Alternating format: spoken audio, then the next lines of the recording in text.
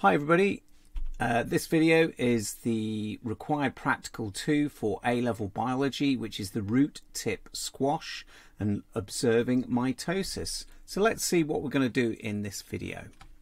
So in this video I'm going to look at firstly the method, and I'm going to look at the equipment and also discuss some exam questions you might get related to that section. Secondly, I'm going to look at a risk assessment, so hazards, risks and precautions that you can do during the experiment. Thirdly, I'm going to talk about the Mitotic Index and how you actually observe mitosis and work out the rate of mitosis. And fourthly, I am going to look at some exam questions related to this required practical. So let's get started. So first of all, equipment you're going to need, okay, are things like you're going to need a garlic root or onion root, sharp knife, usually a scalpel. You're going to need quite strong hydrochloric acid, acetic orsine stain, ice cold distilled water, water bath at 60 degrees C, and we're going to be using some Petri dishes, but you could use watch glasses, boiling tube rack, pipette, microscope slides, forceps, mounted needle and filter paper. So what I'm going to do is I'm going to talk about the method, but also I'm going to intersperse that with some video from the class when we did the experiment.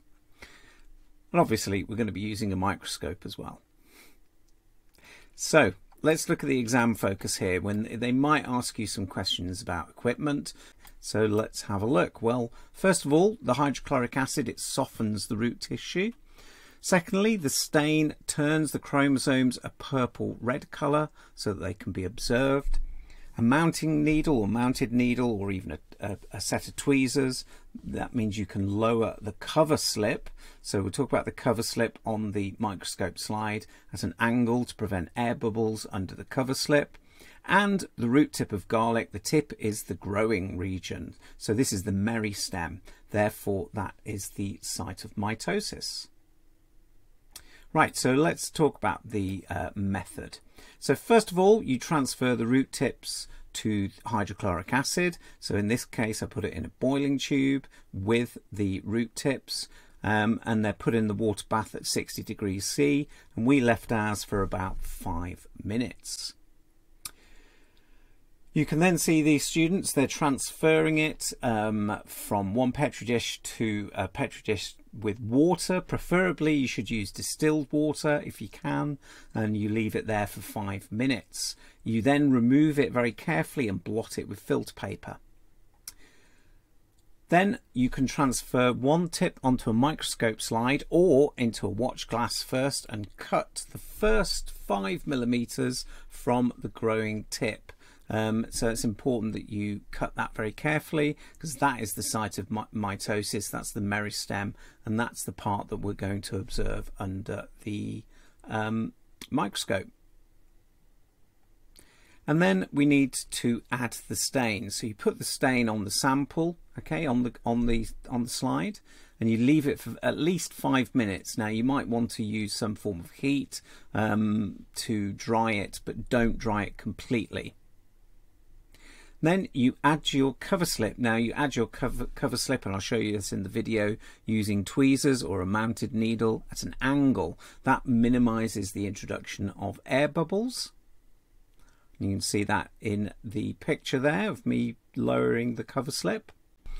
So what you do is you cover the slide and cover slip by wrapping a paper towel around the slide several times, then avoiding sideways movement. So it's important it's a straight down process, you're not moving it around.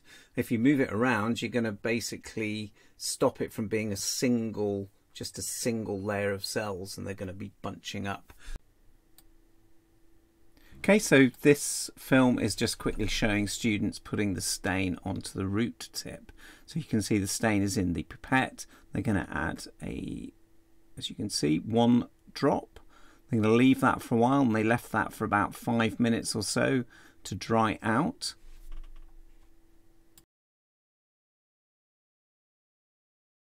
Okay, so what you do is you're watching, so you get the cover slip, you place it at a 45-degree angle like that, and then you just lower it down. Okay, and it should, the stain should take up in the rest of it. Okay, then what you're going to do, could you listen please? Okay, is you're going to fold. I probably actually would fold it a few times like that. There you go. Fold there, and you're going to then press. You're going to very carefully press it down and then press downwards. Okay, who'd like to do that?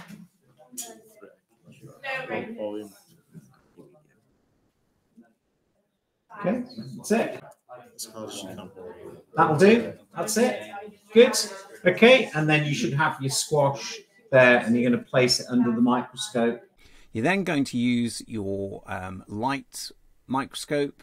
You view under the lowest magnification and then go to higher magnification, and you look for cells undergoing mitosis. And when I say be patient, I mean be patient, because it takes a lot of looking for these things, and it might take you several minutes to actually find what you're looking for. Okay, so let's talk about the risk assessment. You would be expected to write a risk assessment for this required practical. And the first key thing is to look at the columns. So we're interested in the hazard, the risk to the person, and prevention. So first, clear hazard is the sharp scalpel, because that will cut your skin. So you could use a white tile to prevent it slipping, or you could use a watch glass as well. And also you could cut away from the hand when slicing, or even wear thick gloves. Hydrochloric acid, it is irritant and corrosive to skin, so you must use gloves, or if you're not using gloves, you need to wash your hands if any splashes onto them. Definitely you need to wear safety glasses to protect your eyes. The acetic aursine stain, it can be quite serious if you get it on your skin. Usually in a school laboratory though, it's being quite diluted, but you can get severe burns and irreversible eye damage. It could also cause allergic reactions, so it's important to wear safety glasses and wash off any splashes that get onto your skin. Right, so let's think about how do we observe the root tip squash. Well, you're going to be looking for something like this slide. Now this is a professional slide, so I'm guessing it won't be exactly the same in your example, but you need to look for small square cells that are found in rows, so there's no obvious vacuoles or thickening of the cell walls. You need to calculate what we call the mitotic index. So that's basically the number of cells that are going through the different phases of mitosis. You could even split it up related to phases, but that's a bit more difficult to do. So the mitotic index, usually you would be given this in an exam, but it's worthwhile learning it anyway. So it's the number of cells in the field of view undergoing mitosis divided by the total number of cells in the field of view times by 100. So here's a question. So it says, in a stained sample of dividing cells, 29 cells were visible in one microscope field of view. 3 of these cells had clearly visible chromosomes, meaning that they have gone through mitosis. So what is the MI of the tissue? So what I'd like you to do is pause, have a go at the question and see how you get on. If you didn't pause, go back, do the question. Right, okay.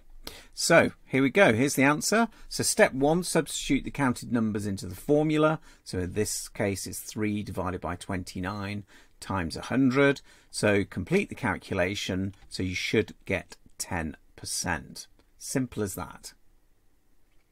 Right, here's another bit more difficult one here. Calculate the MI of the tissue shown in the photograph. This photograph. Only count whole cells. Bit difficult. I tried this earlier and I actually got it slightly wrong. Just one cell wrong, but there you go. So, bit technical, but have a go. Okay? If you get it wrong, don't worry too much. I don't think you'll get anything as hard as this in the exam, but it's worthwhile being able to identify things that are going through mitosis. So, okay, so I'd like you to pause now. Right, so let's have a look. So which ones are going through mitosis? Well, these are the ones I counted here. Okay, I'll keep counting. 5, 6, 7, 8, 9, and there are 10.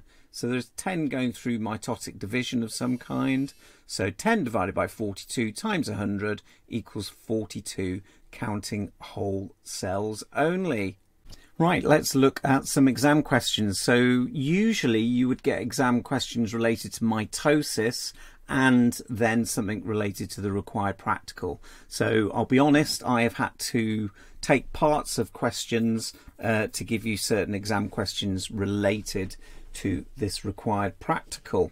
So the questions I'm going to give you now are very kind of popular style of questions. So here we go. So a student investigated the stages of mitosis in a garlic root. The root tip was placed on a microscope slide with a stain. So a cover slip was placed on top and the root tip was firmly squashed. So A, explain why. 1, a root tip was used. 2, a stain was used, and 3, the root tip was firmly squashed. Now, explain, remember, that is a command word. That is a reason why. So not just describing what you did, but actually trying to say why you did it. Okay, that's really important to state. So I'm going to pause it. I'd like you to have a go at the questions and then play when you want the answers. Okay, so let's have a look. So why a root tip was used? Well, basically that is where mitosis occurs. Now you'll notice the forward slashes here. That means or. So you could say where division occurs, where growing occurs, etc. So reject growing cells though. You can't just say growing cells. You got to say where mitosis is occurring. A stain was used. Why? Well, the chromosomes would be visible with the stain or distinguish the chromosomes. Or you could say alternatively, the chromosomes are not visible without a stain. And then the root tip was firmly squashed. And why? To let light through, to make sure there is a very thin layer, hopefully 1 cell thick, so the light can get through and you can see the actual mitosis occurring in the root tip. Second question. So this is about the method, and it does say about the putting on the cover slip, so actually doing the root tip squash, sorry, and it says do not push the cover slip sideways. Explain why she was given these instructions. So again, I'd like you to pause and have a go at the question. It's 2 marks. Right, so two marks. Okay, so why would they push hard? Well, they've got to squash the root tip tissue. 2, not push sideways because you avoid rolling the cells together. You don't want to break the chromosomes. Now, neutral, to see the cells clearly. Okay, so you can still see the cells, but you're avoiding all the cells bunching up together. Anything related to that would be acceptable. This question is a bit more involved. Talks about the preparation of the slide. And it says, and the question is, describe and explain, and there's only 2 marks for this, what the student should have done when counting cells to make sure that the mitotic index he obtained for this root tip was accurate.